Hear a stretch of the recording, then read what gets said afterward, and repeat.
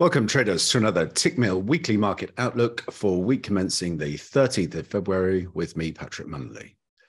In the US this week, it's going to be an interesting data slate with US inflation, retail sales, and industrial production all released. First thing to think about is that the January activity data is going to be strong throughout. The contrast between the weather in mid to late December, when it was incredibly cold in the States, versus a very mild January couldn't be more stark. This means there will be delayed consumption, plus better weather means more people out and about, which in all likelihood will lift January spending. Markets already know how auto sales were very strong, and that's what will ultimately lift retail sales on its own. The shock January employment jump also implies robust demand. Manufacturing, mining, and construction may also look better given warmer temperatures, making it easier to do work, and will lift output in general. We wouldn't really class this as the start of a new uptrend, though.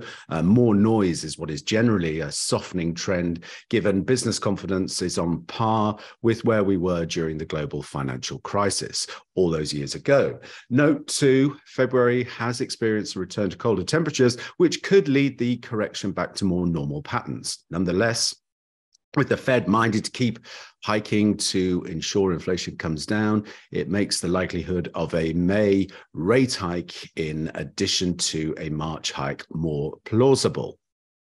Inflation could also boost the cause for a May rate hike. Rising energy costs through January will lift the headline rate, but used car prices will boost the core too. The jump in auto sales saw dealers raise their profit margins, with car auction prices jumping 2.5% according to the Manheim data.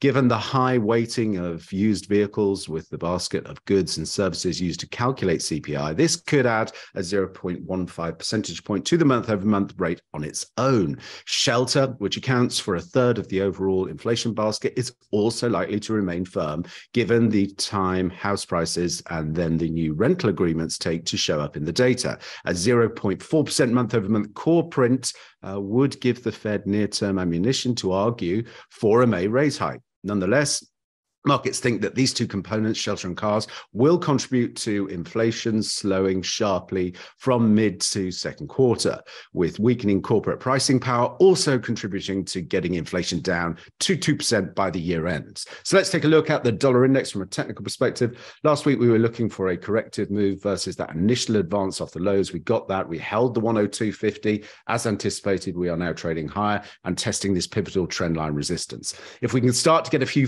H4 closes back through the 103.80s, then the next upside objective is going to be monthly and weekly projected range resistance, 104.80s, and then onto the prior swing highs at 105.50. At this stage, it would really take a loss of the high volume node and support down into the 101.20s to suggest, like I say, the potential for a false upside break and a resumption of the downtrend.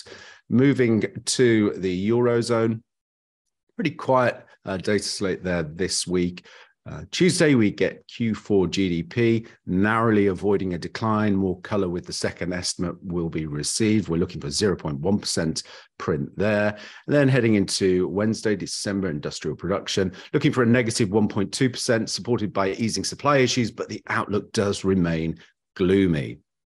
And that wraps up the data in terms of the Eurozone this week. From a technical perspective, euro dollar, obviously the inverse pattern to the dollar index. We traded into our 108 target zone since in decent sell-off here. So I'm looking for a fifth wave extension now down to take us into the 106.20s below there. Monthly projected range support 105.80s. At this stage, it's really going to take a move back through weekly projected range resistance at the 108 handle to suggest a resumption of the nascent uptrend.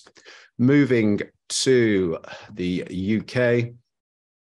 The Bank of England has entertained the possibility that February's 50 basis point rate hike might have been the last. In practice, though, markets sense that we should get one more 25 basis point hike in March, though the next data inputs from this week are going to be key.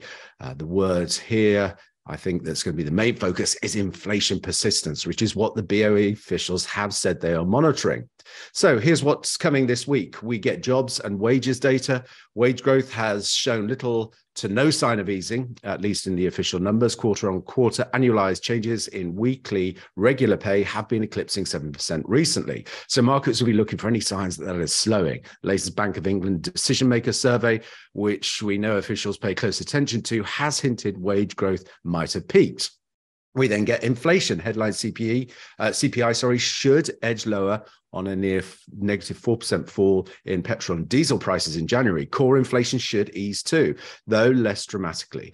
Seeing core goods inflation come off quite rapidly as demand fades and supply chains improve. Effectively, a mirror image of what had helped drive inflation higher during the pandemic. But the BOE will be watching core services inflation most closely, given that it's less volatile and tends to experience more persistent trends than the goods category. Markets expect this measure to edge higher, though the recent fall in gas prices suggests the peak could be near. Energy prices have been a commonly cited reason among corporates for raising prices over recent months. And then rounding out the week, we get retail sales data.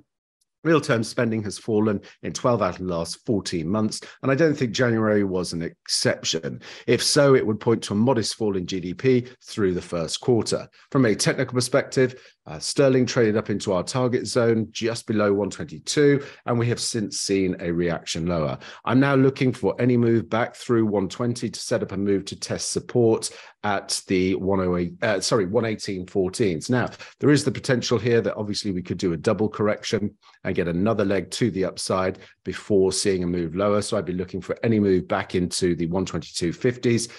Watch for bearish reversal patterns there to re-engage on the short side, giving us that move down into the 118.14s. At this stage, we'd really need to reclaim weekly projected range resistance above 123 to suggest an immediate resumption to the upside.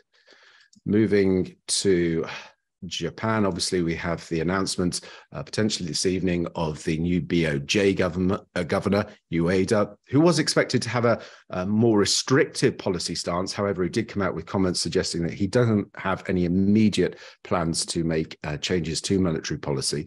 We also, this evening in Japan, get Q4 GDP, looking for a 0.5% print there versus a negative 0.2%. Solid rebound expected. Exports and inflation are drags. We also get industrial production, final estimate negative 0.1%.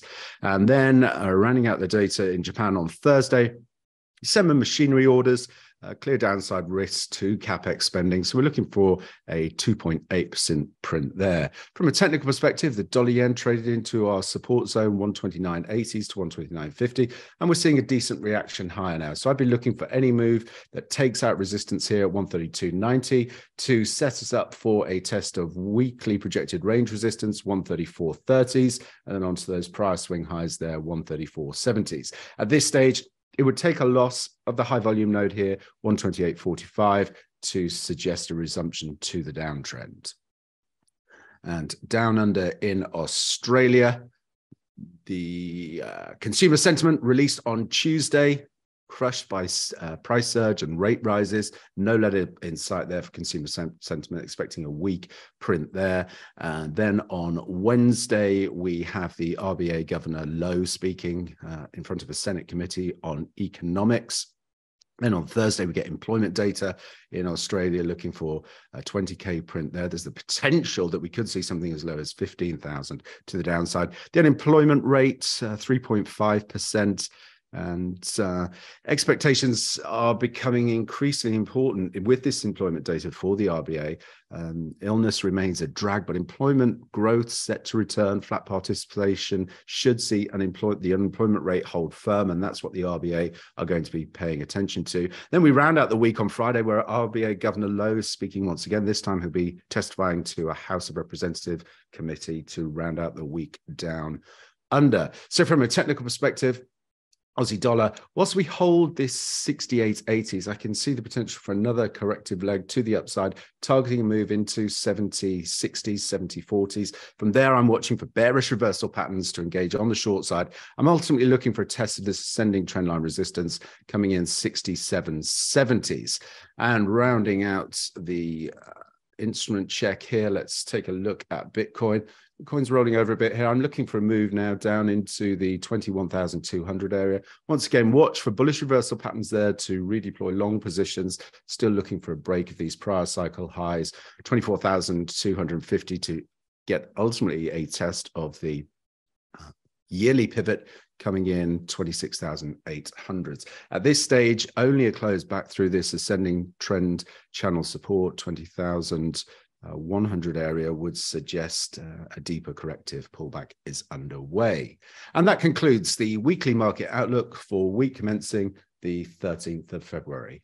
As always, traders, plan the trade the plan, and most importantly, manage your risk. Until next week, thanks very much.